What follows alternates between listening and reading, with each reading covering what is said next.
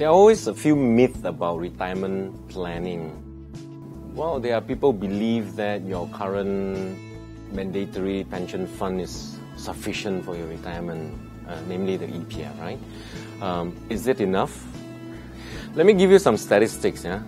Out of 50% of the retiree, they realize they finish their funds in 5 years' time. And there is about 68% of the retiree, when they retire, they realize their EPF, they only have 50,000. Well, there are also about 65% of them still having debt, still maybe housing loan, children's education loans, and there are still about 63% of them are still funding for their children's education. And there are also people who say, when I retire, well, I can continue to work. Well, if we travel enough, we go to Singapore, we go to Hong Kong, we do see a lot of old folks. Well, you realize they're still working. You go to the fast food chain, you go to the restaurant, you still see a lot of old folks working there.